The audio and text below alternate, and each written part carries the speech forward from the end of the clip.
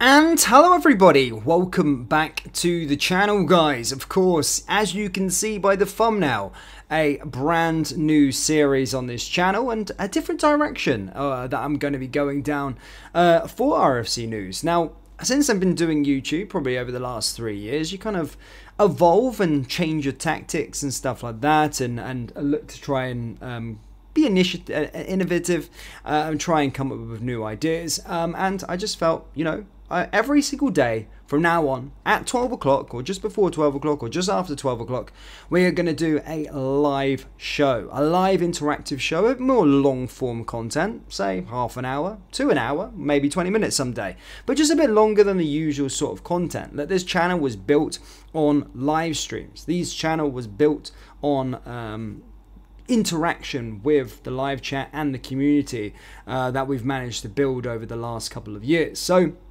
again, I just felt like it was time for something new. Everything was getting a bit repetitive, and as stated, I kind of long for those live streams. And here we are. We're going to be starting this brand new era, a live interactive show here on this channel discussing all things Glasgow Rangers from the last 24 hours. Now, some days there might be a lot to talk about. Some days there might not.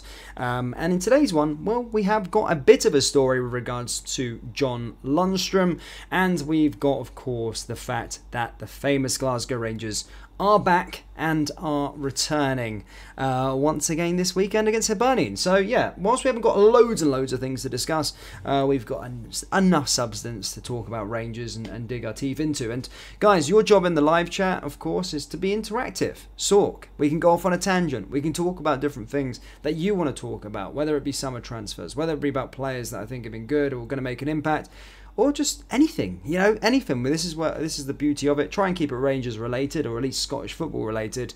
Yeah, this is a new era. But guys, if I can be cheeky and ask you all to hit the like button and hit the subscribe button, that would be absolutely amazing. And as of course, get involved in the chat. I'm talking now quickly.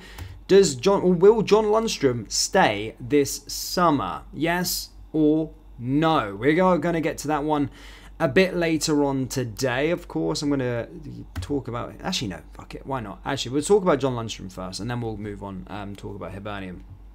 So, whilst this is a new series, guys, bear with me. I've got graphics and all the rest of it, so when I'm changing scenes, things might not go according to plan, so just bear with me. I'll try this. Hopefully it goes all right. There we go. Right. Oh, shit. Nearly. My camera went off, and that's about it. But let me sort the camera out, and I think that is actually okay. Oh, shit. Okay. No, fuck. It's not. Video. There we go. Right. Sorry. There we go, troops. So yeah, this weekend. Oh, sorry, yeah, Rangers v Hibs. See, I'm told you I'm not right on the mark today. I've got a few things I've got to do right. Mr. John Lundstram. There we go. A bit of graphics, tiny bit of graphics. Guys, come on, hit the like button. Help me out here, please, and subscribe. So, John Lundstram, of course, the situation has been well documented so far this season. Look, of course, he's into the final few months now of his current contract, and it has been well documented that Mr. John Lundstram does want to stay at Rangers. He wants to stay at the football club. He's openly spoken about wanting to stay at Glasgow Rangers for the foreseeable future and finishing or playing his final years at the club. Now, there has been moments, the new manager, of course, Philippe Clement, has used John Lundstram. John Lundstram has come on leaps and bounds since Philippe Clement basically came in, and he's been a very key player to us. Philippe Clement has stated that he wants him to stay. Rangers, and there's been many reports from reputable sources within the Rangers space, you know, Rangers journalists and all the rest of it, that talks have taken place between John Lundstram and Rangers. However, there is a bit of a middle ground at this moment in time, and that is that John Lundstram is not getting the terms that, or the terms that he wants, and Rangers, I suppose, don't want to spend that much money on a 30-plus-year-old in terms of wages. So the middle ground, there's a bit of space to meet up. Whilst both parties do want to get it done, it does remain to be seen whether it actually happens. I did have confidence, of course, that John Lundstram would be staying at the football club, and I would have liked John to stay. Now, I do understand both sides of the story. I do understand both sides of the argument, and that is that Well, John is 30 plus, and of course this will probably be his last big contract. And football, as it's a cliche saying as it is, football is a very, short-lived career, and, I push anyone to try and make as much money as you can. Remember, look, he's not like us, he's not a Rangers supporter, troops, unfortunately. He's a guy from Liverpool, I think he supports Liverpool, so he's not a Rangers fan like us, so he doesn't playing out of the passion of the club. He obviously needs to, whilst he might enjoy and love playing for Rangers, he needs to get the best, probably, financial deal possible for him and his family. So I don't begrudge that. Connor Goldson went through the same sort of situation, if you like, maybe a couple of seasons ago. So I don't begrudge players looking after their welfare. It's not about that. They need to, especially with these big contracts. And if John can get, double the terms, then all the best to him. It's fair enough for him. But I think it's important for him to... I think that Rangers can meet him in the middle.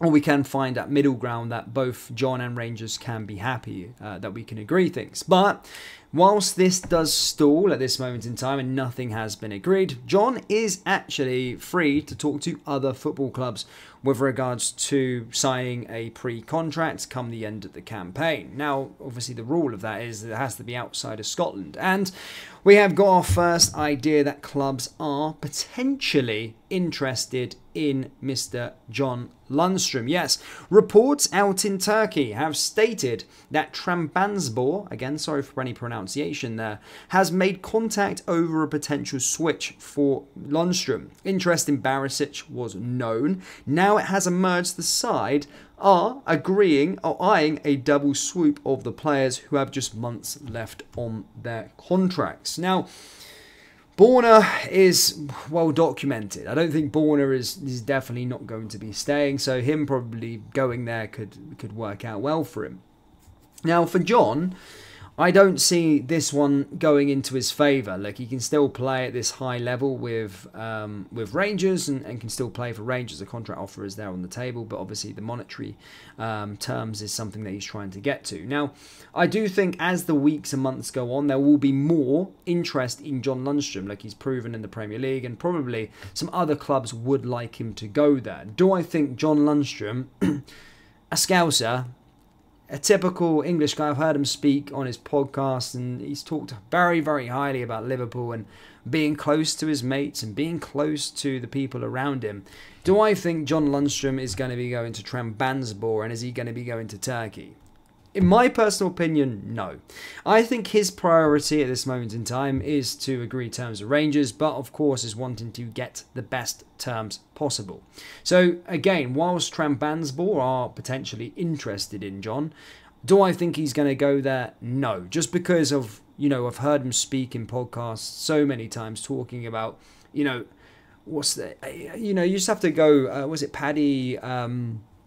the UFC fighter, Paddy. If you look at his podcast, John speaks so much about family and Liverpool and being around his friends in that factor, and that his family are all settled in Scotland. And so I don't see a player like John going abroad, nor do I see him especially going over to Turkey. And look, I don't have any qualms about that. While he might not sign a new contract to Rangers, I don't see him going anywhere else outside of the UK just because of the way the guy is at this moment in time, unless it was for obviously ridiculous amounts of money that Saudi Arabia could potentially offer, and Turkey for that matter. Turkey have seen a increase in players' wages and offering good terms, but English, Scottish players, it never works out in Turkey. It never ever works out in Turkey. You just have to look at Ryan Kent. Griggsy, he did it. Besiktas, he was probably one of the more successful stories. Kenny Miller, Bursaspor, I think it was. Chris Boyd back in the day did it. There's so many other English players that have kind of made the switch. For some reason, British players, it just never works out in Turkey for whatever reason. Maybe Wilfried Zaha is an exception this year for Galatasaray, but whatever reason it is, it never ever works out, and I don't know what the jinx is, but I don't think John going to Turkey is worth it, to be perfectly honest. Guys, come on, get into the comment section. Do you think John Lundstram will leave? If you're watching on a replay, troops, then let me know. For those of you guys in the live chat, let me know down there in the old live chat. I'll read out some comments. what everybody's saying. As stated, this is an interactive live stream. I want people to talk and speak about things. It doesn't have to be about the current news. It can be about anything to do with Rangers. But David says, I think Lunny will be off. He will want a 3-year deal, at least 30 grand a week. Don't think we'll offer that, in my opinion. Well, there you go, David. As I said, as I went on to a bit of a tangent there, I understand from both sides. So John Lundstram obviously wanting to do what's best for him in terms of the monetary value and get as much money as he possibly can in his last few years as a professional player. It's his last big contract. However, I do understand Rangers' perspective. Why do we've been caught with that stuff before, holding the bag and offering huge terms for a player that has been, you know, inconsistent. I do like John, but he has been inconsistent at times, and this season he's been great. Last season, not so much. The Europa League season, yes, his first season he was good in the second half of the campaign, so he has shown some signs of inconsistency. And the fact that we want to go down this new model and look for the next big thing rather than, you know, shedding out all this money on older players. So I do get Rangers' side of things and what they want to try and do. They want to try and be shrewd with this and get the best offer for them as well.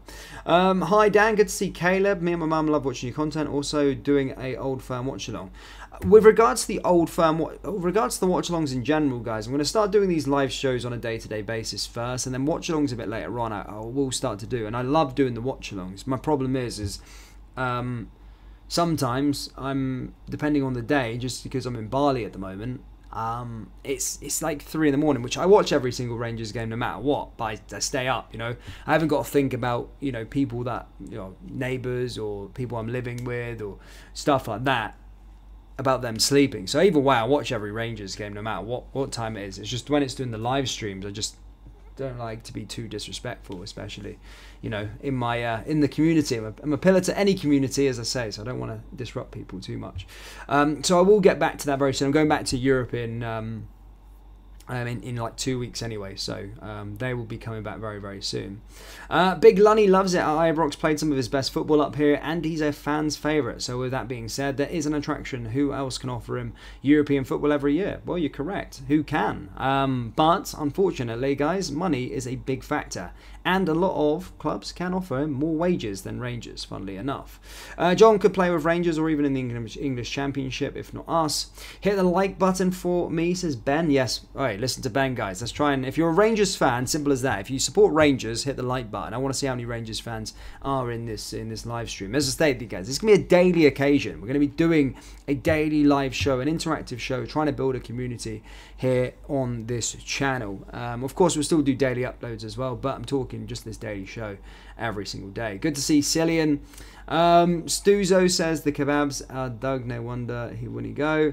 Yeah, take your time. Cool. So, right, that's John Lundstram kind of spoke with. So to round that up basically in a long-winded way, you know, it has kind of stalled his situation, the contract talks, and Turkey, Trabzonspor, have submitted or have made an offer apparently to try and do a double swoop for both him and Barisic. That comes from Turkish reports, and usually Turkish reports, funnily enough, you might go, well, they chat shit. Actually, Turkey are quite reputable with their journalists, whilst they're well, sometimes they're a bit iffy when it comes to Turkish clubs doing stuff. They are quite on the button when it comes to sort of transfer news and kind of stuff like that when it comes to Turkish clubs. So I do believe it very much so, and I wouldn't bring it to you if that was the case. But anyway, enough about the doom and gloom of John potentially going. Let's talk about this weekend. Hibs. We've got Hibs at Ibrox. Now, another huge game for Rangers coming up. The margin for error at this moment in time is literally zero. We've got a lot of games coming up, a lot of big games. And Hibernian, whilst you would fully expect us to go out there and win, they can prove to be a bit of a... Actually, I say that, we don't really struggle against Hibernian, to be fair. I'd have to go all the way back to, I think, Giovanni Van Bronckhorst when we lost to them. I think we went down to 9 men, so they're not that good against us. I think they've maybe got a few draws against us over the years, but I don't really have qualms against them. Usually we do pretty well. We beat them in the Scottish Cup at Easter Road 2-0 recently at the start of this month. We obviously beat them away from home at the start of the year again 3-0. Then we beat them at Ibrox back in October 4-0. So we've got a good record against them, and we actually do score quite a lot of goals against them. So hoping the players do return in the correct manner. As I said, this international break has been good for us. It's been a period of time to allow us to get going and allow our players to come back. It looks like we've got Seema coming back. Todd Cantwell will be more up to fully fitness. Whilst Fred van Jelmes did seem as though that he picked up a potential injury blow, it does seem as though he's going to be not out for too long. So other players are set to return and bolster our ranks, which is very, very good to hear as well. So yeah, we're in a good place, but as stated, it all starts against this Hibernian side. In terms of their actual form so far this season, they're currently 6th, narrowly. Dundee do have a chance to go back above them. So Hibs are chasing a place in the sort of top 6 or the top half of the table come the split. And it's not necessarily certain that they're going to get there, actually. But their recent form suggests they are very inconsistent. Whilst I did go through their form or our form against them, and we haven't really struggled against them. Again, I think it was back Giovanni van Bronckhorst, one of the first games of the season, 2022-23. That would have been last season, funnily enough. Yeah, fucking time goes so weird, isn't it? It's such a weird thing. Yeah, right at the start of last season, we lost the 9 men, I remember. I think Alfredo Barros and John Lundstram were sent off on the day.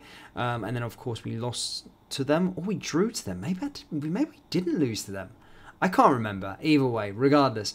But their last game was actually a 3-0 win against Livingston. Prior to that, 2-2 draw against Hibs. Obviously, then lost to us in the Scottish Cup. Beat Ross County. Drew the Edinburgh Derby. So they are very, very patchy. That's been the trend for much of the season. Very, very patchy. And not really consistent so far. So I don't really have any qualms that we're... I think we'll go out there and beat them comfortably, especially at Ibrox. But I just want the boys, the Rangers players, to come with the right attitude and make sure that there is no margin for error. Of course, we did lose to Motherwell at Ibrox not too long ago in our last home game. So we need to get the job done, and as stated, hopefully we can do that going forward. But guys, honestly, one of these live shows is coming unless we can get some more conversation on the go. That's kind of it for me, really. There's not a lot of Rangers news. I mean, I've got a bit on international roundups, of course. And to be fair, it's been not the best viewing. As I said, there's been players involved here, there, and everywhere. But what's his name? The big man, Cyril Dessers.